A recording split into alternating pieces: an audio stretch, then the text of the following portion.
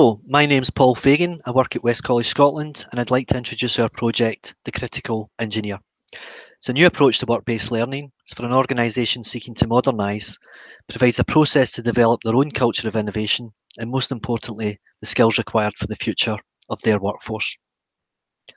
Meta skills have been developed by the Centre for Work-Based Learning to be applied across all different industries, and we're looking to put policy into practice for the manufacturing sector in the United Kingdom.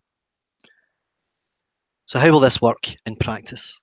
We're looking to create the Critical Engineer Playbook. It will be an online resource available to employees and their companies where they will develop projects and experiences that equips them with their critical meta skills.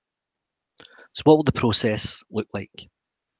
An organisation will access the playbook at the start of their journey and decide on the meta skills that are relevant to both their employees, their company, and their industry. A lead person will then work with a cohort of engineers and colleagues to develop these skills. An example of this was developed during our discovery phase.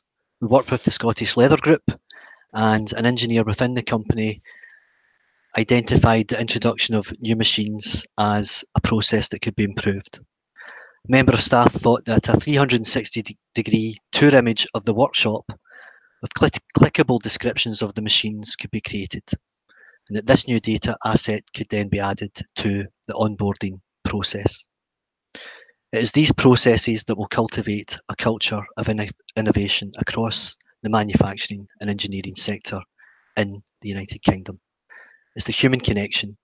It's a modern organisation enabling everyone to contribute towards their own slice of genius.